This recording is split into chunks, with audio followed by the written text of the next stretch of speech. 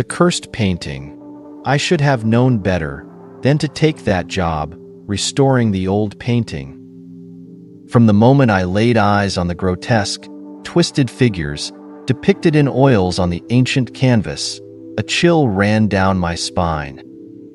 But I'm an artist, and I've always been drawn to the darker, more disturbing aspects of creativity. Plus, the money on offer was too good to pass up. How I regret that decision now. It started innocuously enough. The painting belonged to an eccentric millionaire who had acquired it at an estate sale years ago. He wanted me to carefully remove the layers of grime and repair any damages the piece had suffered over the centuries since its creation by an unknown master. I worked diligently for weeks, using my finest tools and techniques to gradually reveal the horrific scene, a tableau of anguished human forms contorted into an obscene bacchanalia of depravity and torture. At first, I was able to shrug off the painting's disturbing nature as just being a product of the artist's delusion or depravity. But the more I studied the brushwork, delved into the intertwining bodies, and deciphered their expressions of utmost torment, the more I felt unsettled, as if a darkness had seeped out of the canvas and was slowly infecting my mind.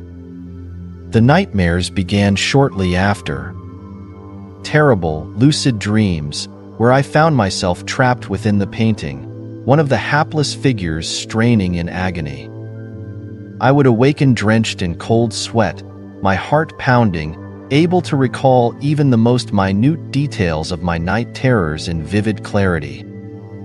Things like the searing pain, as my limbs were twisted at grotesque angles.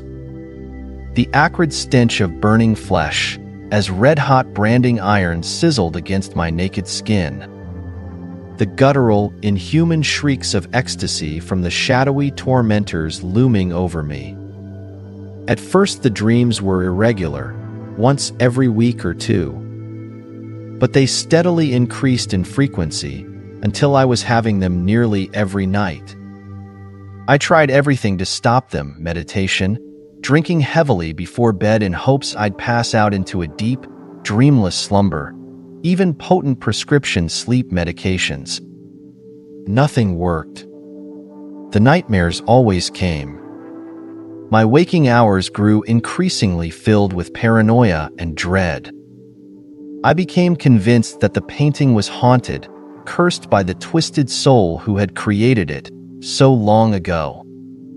Maybe I was going insane from subjecting myself to such an abhorrent vision, over and over through my work. All I knew was that I couldn't escape it, whether asleep or awake. Things took an even darker turn when the hallucinations began. At first they were fleeting, a dark, malformed shape flickering at the edges of my vision, a hoarse, rasping groan like the dying exhalation of an old man, the acrid reek of smoldering hair wafting through the air. But soon the hallucinations became a constant onslaught on my senses whenever I was in the presence of the painting. Grotesque faces would appear, leering at me from the twisted forms caught in an endless moment of torment on the canvas. Hoarse shrieks and anguished wails echoed through my studio, underlaid by a cacophony of mocking laughter from my unseen tormentors. There was always smoke as well, thick, choking clouds drifting from the painting, carrying with them the charnel stench of smoldering flesh. On the darkest days, I could have sworn the figures in the painting were actually moving, squirming and writhing in fresh agonies, their expressions shifting from ones of pain to outright heart-stopping terror, gaping maws opened wide as if they were shrieking in my direction, begging for my help before their tormentors appeared and subjected them to new, unimaginable cruelties. Tried fleeing. I abandoned the project, returning the painting to my client, and insisting that the darkness contained within had to be sealed away, never to be exposed to the light again. He thought I was insane, raving like a lunatic about a simple art piece being haunted or possessed. But I knew the truth.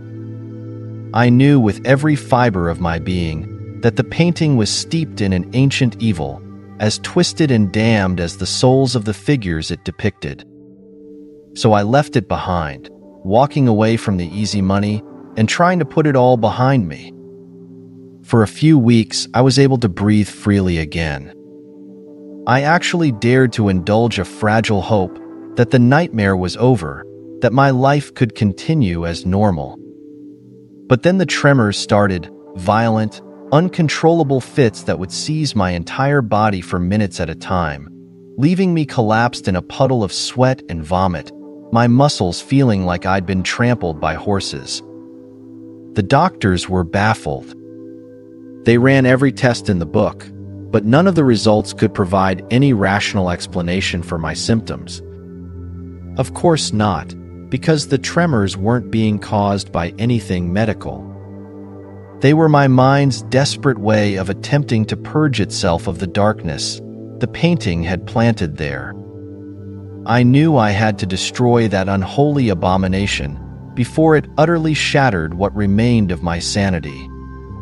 One night, after being released from the hospital following an intense 3-day bout of the tremors, I broke into the mansion where my old client displayed his art collection.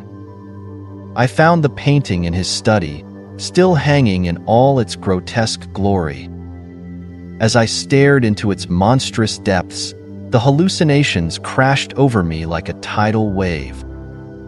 The shrieks and choking clouds of smoke enveloped me completely, the stench of charred flesh overwhelming my senses. And worst of all, the figures were undeniably moving, trapped in a twisted, obscene bacchanal of suffering.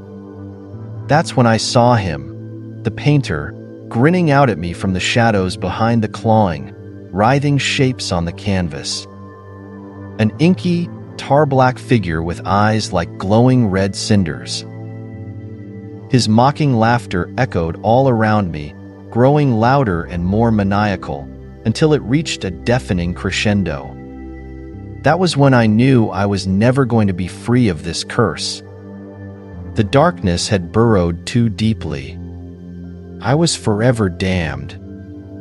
With that realization, a calm numbness washed over me. I removed a hiking lighter and a small bottle of kerosene from my coat pocket and set to work, dousing both the painting and myself in the combustible liquid. I let the lighter fall to the floor as soon as we were both drenched. The ancient canvas and centuries-old oils went up like a flash, the lurid flames casting my swaying figure in a hellish, backlit silhouette. I barely felt the searing pain. My existence had already dissolved into an endless spiral of torment. As the painter's bellowing laughter grew to a deafening roar, I staggered forward into the inferno, arms outstretched as if to embrace my tormentors. The last thing I felt, before my vision went black, was a cold, unseen force hurling me backwards into the abyss, straight towards the grinning, upturned jaws of the damned.